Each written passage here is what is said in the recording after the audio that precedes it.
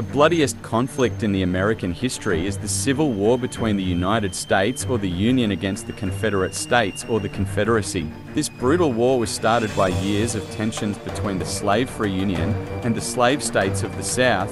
The trigger button would be some artillery shells. The unlucky target would be the Union garrison located near Charleston, South Carolina, known as the Fort Sumter. The aftermath would be 4 years of conflict between the American states.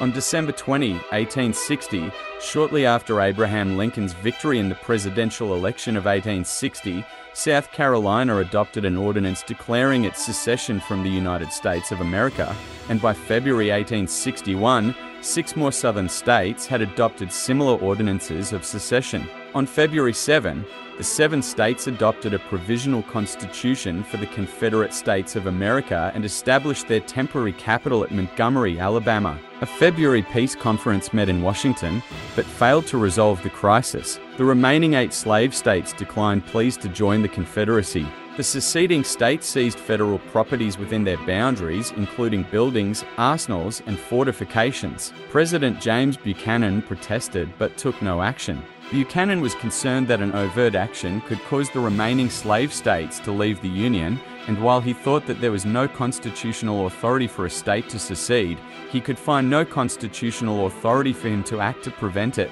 Several forts had been constructed in Charleston's harbor, including Fort Sumter and Fort Moultrie, which were not among the sites seized initially. Fort Moultrie on Sullivan Island was the oldest. It was the site of fortifications since 1776 and was the headquarters of the U.S. Army garrison.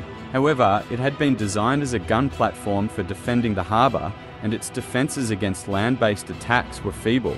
During the crisis, the Charleston newspapers commented that sand dunes had piled up against the walls in such a way that the wall could easily be scaled. When the garrison began clearing away the dunes, the papers objected.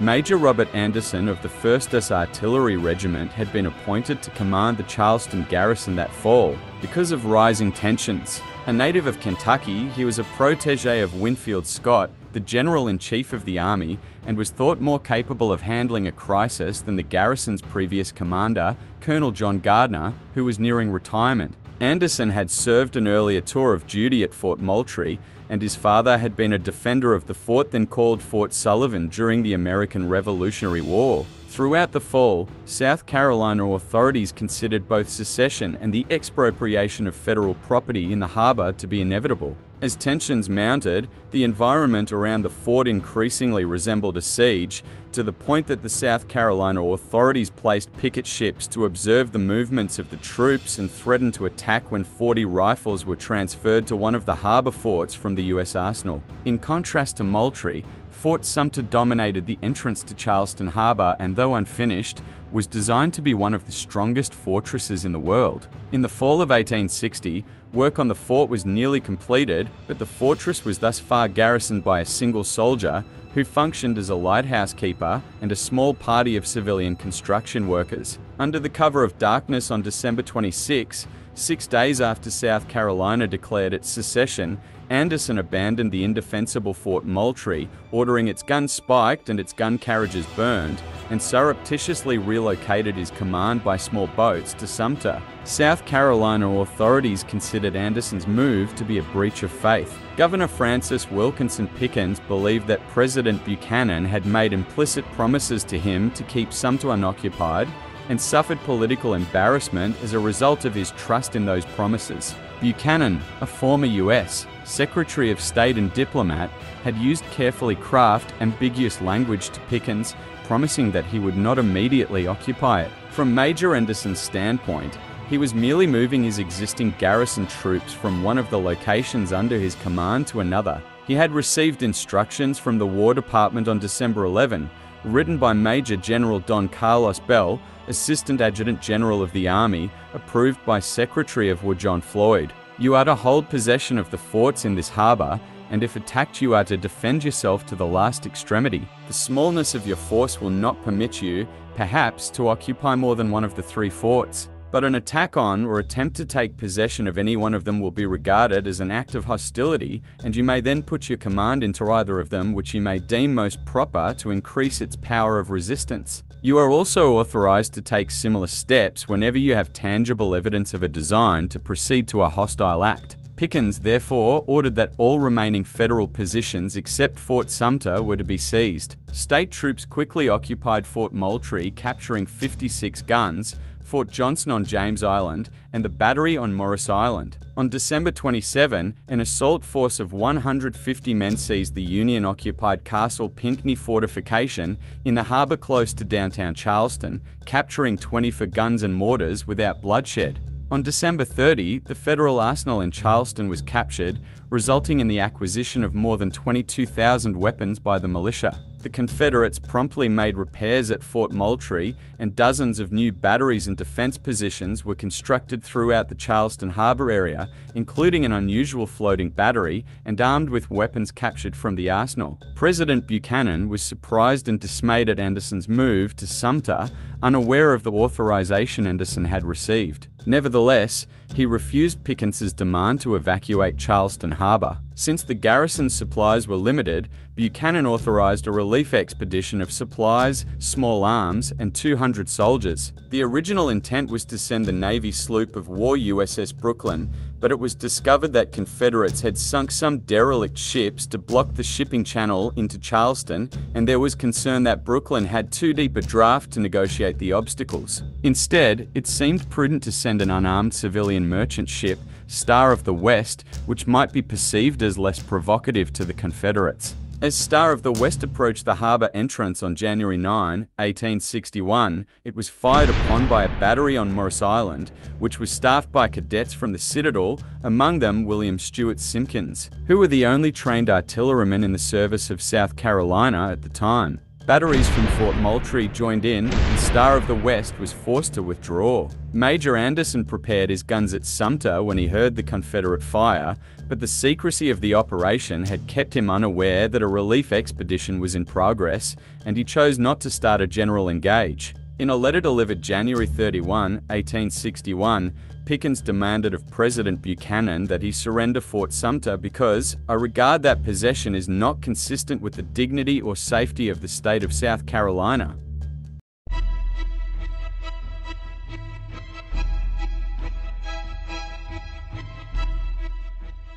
Conditions at the fort were difficult during the winter of 1860 to 1861. Rations were short and fuel for heat was limited. The garrison scrambled to complete the defenses as best they could. Fort Sumter was designed to mount 135 guns, operated by 650 officers and men, but construction had met with numerous delays for decades, and budget cuts had left it only about 90% finished. In early 1861, Anderson's garrison consisted of just 85 men, primarily made up of two small artillery companies, Company E, 1st U.S. Artillery, commanded by Captain Abner Doubleday, and Company H, commanded by Captain Truman Seymour. There were 6 other officers present: Surgeon Samuel Crawford, 1st Lieutenant Theodore Talbot of Company H, 1st Lieutenant Jefferson Davis of the 1st U.S. Artillery, and 2nd Lieutenant Norman Hall of Company H. Captain John Foster and 1st Lieutenant George Snyder of the Corps of Engineers were responsible for the construction of the Charleston forts,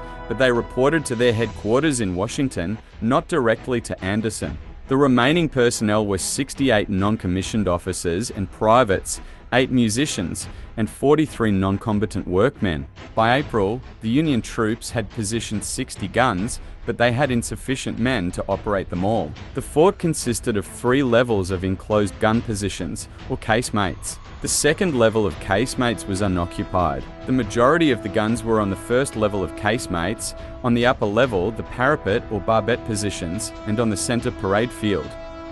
Unfortunately for the defenders, the original mission of the fort, harbor defense, meant that it was designed so that the guns were primarily aimed at the Atlantic, with little capability of protecting from artillery fire from the surrounding land or from infantry conducting an amphibious assault.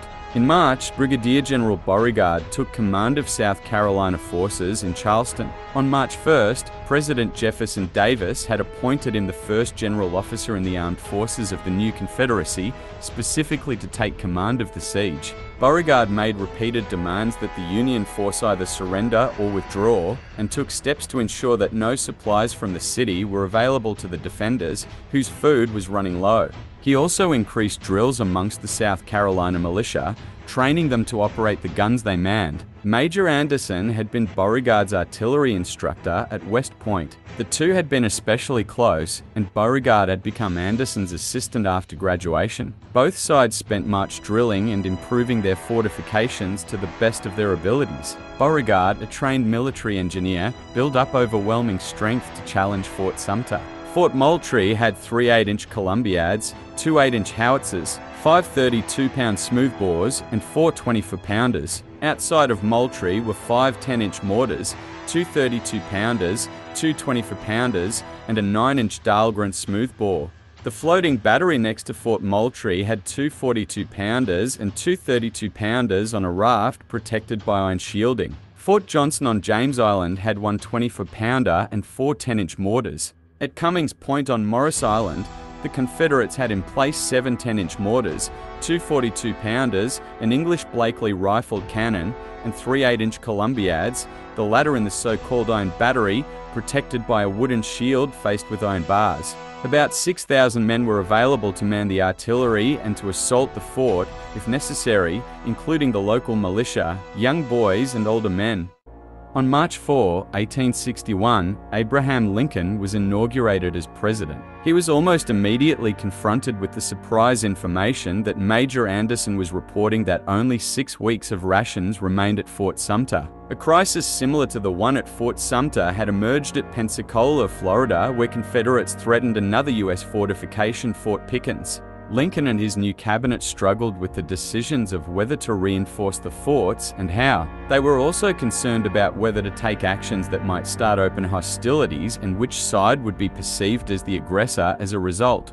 After the formation of the Confederate States of America in early February, there was some debate among the secessionists whether the capture of the fort was rightly a matter for South Carolina or for the newly declared national government. In Montgomery, Alabama, Pickens was among the state's rights advocates who thought that all property in Charleston Harbor had reverted to South Carolina upon that state's secession as an independent commonwealth. This debate ran alongside another discussion about how aggressively the installations, including Fort Sumter and Pickens, should be obtained. President Davis, like his counterpart in Washington, preferred that his side not be seen as the aggressor. Both sides believed that the first side to use force would lose precious political support in the border states, whose allegiance was undetermined. Before Lincoln's inauguration on March 4th, 5 states had voted against secession, including Virginia, and Lincoln openly offered to evacuate Fort Sumter if it would guarantee Virginia's loyalty. When asked about that offer, Abraham Lincoln commented, "A state for a fort is no bad business." The South sent delegations to Washington, D.C. and offered to pay for the federal properties and enter into a peace treaty with the United States. Lincoln rejected any negotiations with the Confederate agents because he did not consider the Confederacy a legitimate nation, and making any treaty with it would be tantamount to recognition of it as a sovereign government. However, Secretary of State William Seward, who wished to give up Sumter for political reasons as a gesture of goodwill, engaged in unauthorized and indirect negotiations that failed. On April 4, as the supply situation on Sumter became critical, President Lincoln ordered a relief expedition to be commanded by a former naval captain and future Assistant Secretary of the Navy Gustavus Fox, who had proposed a plan for nighttime landings of smaller vessels than the Star of the West. Fox's orders were to land at Sumter with supplies only, and if he was opposed by the Confederates, to respond with the U.S. Navy vessels following, and to then land both supplies and men. This time, Major Anderson was informed of the impending expedition, although the arrival date was not revealed to him. On April 6, Lincoln notified Pickens that an attempt will be made to supply Fort Sumter with provisions only, and that if such attempt be not resisted, no effort to throw in men, arms, or ammunition will be made without further notice in case of an attack on the fort. Lincoln's notification had been made to the governor of South Carolina, not the new Confederate government, which Lincoln did not recognize. Pickens consulted with Beauregard, the local Confederate commander. Soon, President Davis ordered Beauregard to repeat the demand for Sumter's surrender, and if it did not, to reduce the fort before the relief expedition arrived. The Confederate cabinet, meeting in Montgomery, endorsed Davis's order on April 9th. Only Secretary of State Robert Toombs opposed this decision. He reportedly told Jefferson Davis, "The attack will lose us every friend at the North. You will only strike a hornet's nest. Legions now quiet will swarm out and sting us to death. It is unnecessary. It puts us in the wrong. It is fatal." Beauregard dispatched aides Colonel James Chesnut, Colonel James Chisholm, and Captain Stephen Lee to Fort Sumter on April 11th to issue the ultimatum. Anderson refused, although he reportedly commented, "I shall await the first shot, and if you do not batter us to pieces, we shall be starved out in a few days." The aides returned to Charleston and reported this comment to Beauregard. At 1 a.m. on April 12, the aides brought Anderson a message from Beauregard. "If you will state the time which you will evacuate Fort Sumter, and agree in the meantime that you will not use your guns against us unless ours shall be employed against Fort Sumter, we will abstain from opening fire upon you." After consulting with his senior officers, Anderson replied that he would evacuate Sumter by noon, April 15th, unless he received new orders from his government or additional supplies. Chesnut considered this reply to be too conditional and wrote a reply, which he handed to Anderson at 3:20. "Sir, by authority of Brigadier General Beauregard, commanding the provisional forces of the Confederate States, we have the honor to notify you that he will open fire of his batteries on Fort Sumter in 1 hour from this time." Anderson escorted the officers back to their boat, shook hands with each one, and said, "If we never meet in this world again, God grant that we may meet in the next."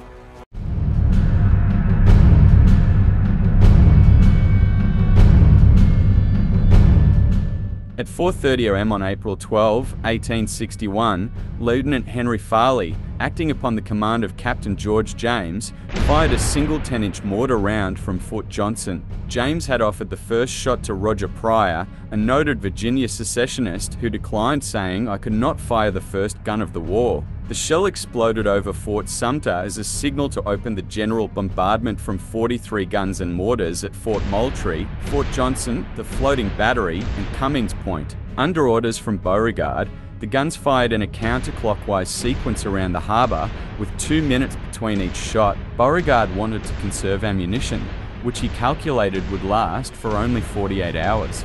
Edmund Ruffin, another noted Virginia secessionist, had travelled to Charleston to be present at the beginning of the war and fired one of the first shots at Sumter after the signal round, a 64-pound shell from the iron battery at Cummings Point. The shelling of Fort Sumter from the batteries ringing the harbour awakened Charleston's residents, including diarist Mary Chesnut, who rushed out into the pre-dawn darkness to watch the shells arc over the water and burst inside the fort. Major Anderson held his fire, awaiting daylight. His troops reported for a call at 6 a.m. and then had breakfast. At 7 a.m., Captain Abner Doubleday fired a shot at the ironclad battery at Cummings Point. He missed. Given the available manpower, Anderson could not take advantage of all of his 60 guns. He deliberately avoided using guns that were situated in the fort, where casualties were most likely. The fort's best cannons were mounted on the uppermost of its 3 tiers, the barbette tier, where his troops were most exposed to incoming fire from overhead. The fort had been designed to withstand a naval assault,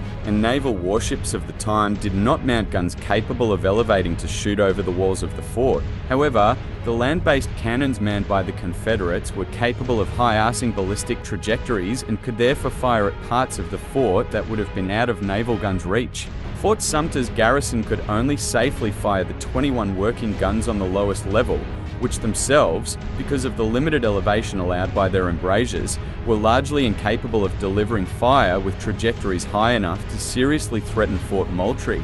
Moreover, although the Federals had moved as many of their supplies to Fort Sumter as they could manage, the fort was quite low on ammunition and was nearly out at the end of the 34-hour bombardment. A more immediate problem was the scarcity of cloth, gunpowder, cartridges, or bags. Only 700 were available at the beginning of the battle, and workmen sewed frantically to create more, in some cases using socks from Anderson's personal wardrobe. Because of the shortages, Anderson reduced his firing to only 6 guns, 2 aimed at Cummings Point, 2 at Fort Moultrie, and 2 at the Sullivan's Island batteries. Ships from Fox's relief expedition began to arrive on April 12th, although Fox himself arrived at 3 a.m. On his steamer, Baltic, most of the rest of his fleet was delayed until 6 p.m. and one of the 2 warships, USS Powhatan, never did arrive. Unbeknownst to Fox, it had been ordered to the relief of Fort Pickens in Florida. As landing craft was sent toward the fort with supplies, the artillery fire deterred them and they pulled back. Fox decided to wait until after dark and for the arrival of his warships. The next day, heavy seas made it difficult to load the small boats with men and supplies, and Fox was left with the hope that Anderson and his men could hold out until dark. On April 13th, although Sumter was a masonry fort, there were wooden buildings inside for barracks and officer quarters. The Confederates targeted these with heated shot cannonballs heated red hot in a furnace, starting fires that could prove more dangerous to the men than explosive artillery shells. At 7 p.m. on April 12, a rain shower extinguished the flames and, at the same time, the Union gunners stopped firing for the night. They slept fitfully, concerned about a potential infantry assault against the fort. During the darkness, the Confederates reduced their fire to 4 shots each hour. The following morning, the full bombardment resumed and the Confederates continued firing hot shot against the wooden buildings. By noon, most of the wooden buildings in the fort and the main gate were on fire. The flames moved toward the main ammunition magazine, where 300 barrels of gunpowder were stored. The Union soldiers frantically tried to move the barrels to safety, but 2/3 were left when Anderson judged it was too dangerous and ordered the magazine doors closed. He ordered the remaining barrels thrown into the sea, but the tide kept floating them back together into groups, some of which were ignited by incoming artillery rounds. He also ordered his crews to redouble their efforts at firing, but the Confederates did the same, firing the hot shots. Many of the Confederate soldiers admired the courage and determination of the Yankees. When the fort had to pause its firing, the Confederates often cheered and applauded after the firing resumed, and they shouted epithets at some of the nearby Union ships for failing to come to the fort's aid.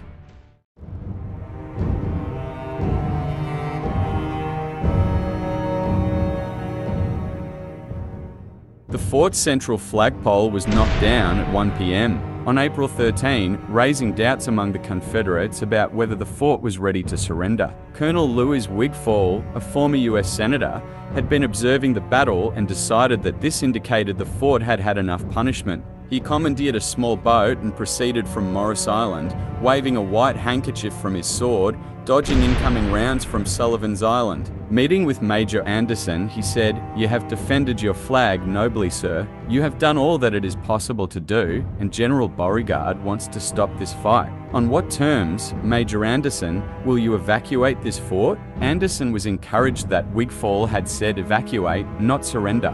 He was low on ammunition, fires were burning out of control, and his men were hungry and exhausted. Satisfied that they had defended their post with honor, enduring over 3,000 Confederate rounds without losing a man, Anderson agreed to a truce. At 2 p.m., Fort Sumter raised Wigfall's white handkerchief on its flagpole as Wigfall departed in his small boat back to Morris Island, where he was hailed as a hero. The handkerchief was spotted in Charleston, and a delegation of officers representing Beauregard Stephen D. Lee, Porcher Miles, a former mayor of Charleston, and Roger Pryor sailed to Sumter, unaware of Wigfall's visit. Anderson was outraged when these officers disavowed Wigfall's authority, telling him that the former senator had not spoken with Beauregard for 2 days, and he threatened to resume firing. Meanwhile, General Beauregard himself had finally seen the handkerchief and sent a second set of officers, offering essentially the same terms that Wigfall had presented, so the agreement was reinstated. The Union garrison formally surrendered the fort to Confederate personnel at 2:30 p.m. April 13th. No one from either side was killed during the bombardment. During the 100-gun salute to the US flag, Anderson's one condition for withdrawal, a pile of cartridges blew up from a spark, mortally wounding Privates Darnell Hark and Edward Galloway, and seriously wounding the other 4 members of the gun crew. These were the first military fatalities of the war. The salute was stopped at 50 shots. Hark was buried in the Fort Sumter parade ground within 2 hours after the explosion.